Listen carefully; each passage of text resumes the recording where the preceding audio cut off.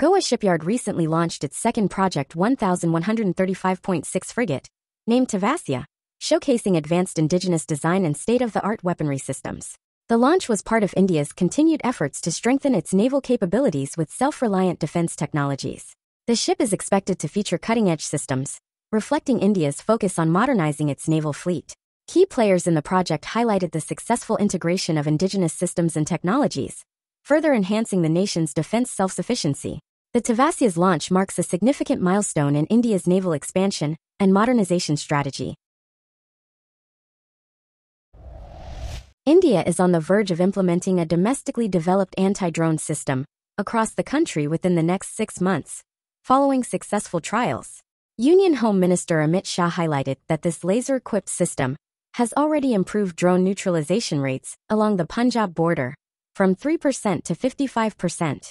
The initiative, a collaboration among border guarding forces, the Ministry of Defense, the Defense Research and Development Organization, DRDO, and other government research entities, aims to bolster national security against unauthorized drone activities. This development underscores India's commitment to indigenous technological advancements in defense. Following the resignation of Canadian Prime Minister Justin Trudeau on January 6, 2025, and the subsequent swearing-in of Mark Carney on March 14, both India and Canada are exploring opportunities to mend their strained relations.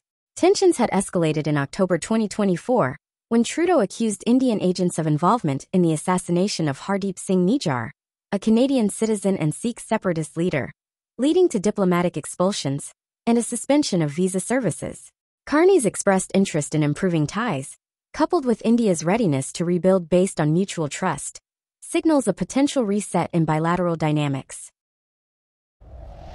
The Ministry of External Affairs has urged Indian students in the United States to adhere to local laws after several detentions of Indian nationals. The detentions occurred following issues with visa status and violations related to work permits. The Indian government emphasized the importance of understanding and following U.S. immigration laws to avoid legal complications. Authorities are in close contact with U.S. officials to address the situation, and consular assistance is being provided to affected students. MEA has reassured students that their safety and well-being remain a priority. The Indian government is considering a request from Bangladesh for a high-level meeting between Prime Minister Narendra Modi and Nobel laureate Muhammad Yunus. The proposal follows ongoing discussions between the two nations, with Bangladesh seeking India's support for the meeting, which is expected to strengthen bilateral relations. The Indian government is currently evaluating the request, keeping in mind diplomatic priorities and potential outcomes. The proposed meeting is seen as a move to enhance cooperation and address shared concerns between India and Bangladesh.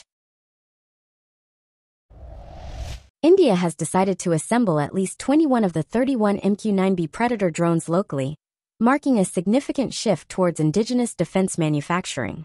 This move follows the successful procurement of these advanced drones from the U.S., designed for surveillance and reconnaissance missions.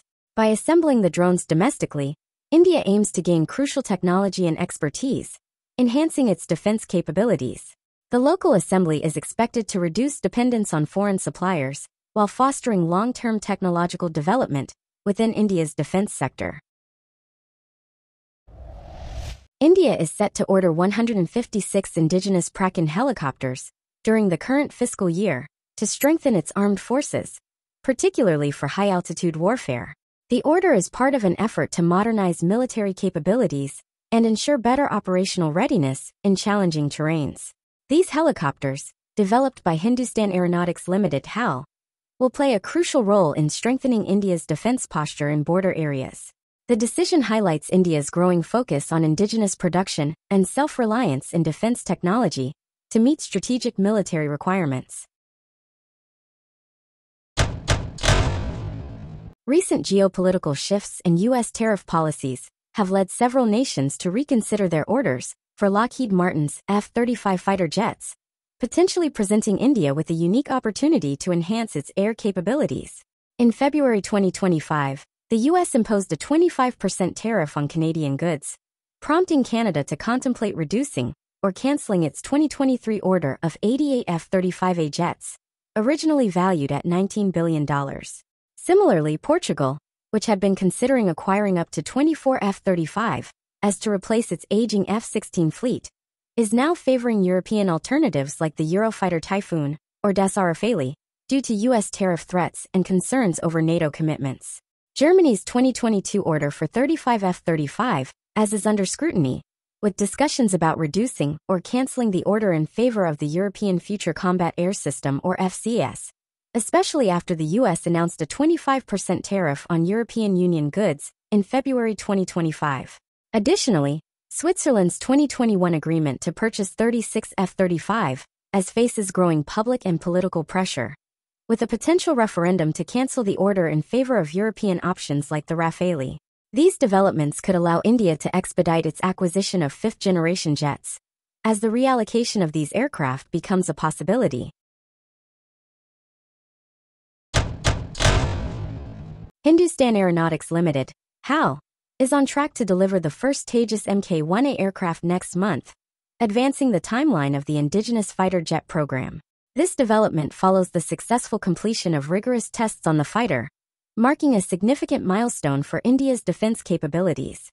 To accelerate production, HAL is leveraging decades of experience with MiG and Sukhoi aircraft, with the company enhancing its manufacturing capacity at the Nashik facility.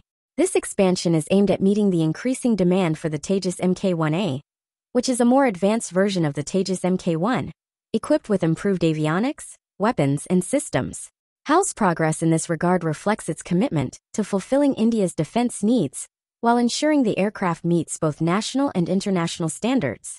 The delivery is seen as a vital step in strengthening India's indigenous defense manufacturing capacity. In a significant advancement for India's aerospace manufacturing sector, Larsen & Toubro, L&T, has introduced a state-of-the-art robotic drilling machine to streamline the production of LCA Tejas fighter jets. The automated system is designed to enhance precision and efficiency in drilling processes for Tejas wings, reportedly reducing drilling time by over 95%. The initiative aligns with India's push for self-reliance in defense manufacturing, as the rapid production of Tejas jets is critical for meeting the Indian Air Force's growing demands. By leveraging robotic automation, L&T has not only increased the speed of assembly, but also ensured greater accuracy and consistency, minimizing human error. The robotic system is expected to contribute significantly to the overall production rate of the Tejas MK1A variant, which is slated for accelerated deliveries. With India's defense sector increasingly integrating advanced manufacturing technologies, this development marks a key milestone in boosting the indigenous production capabilities of next-generation combat aircraft.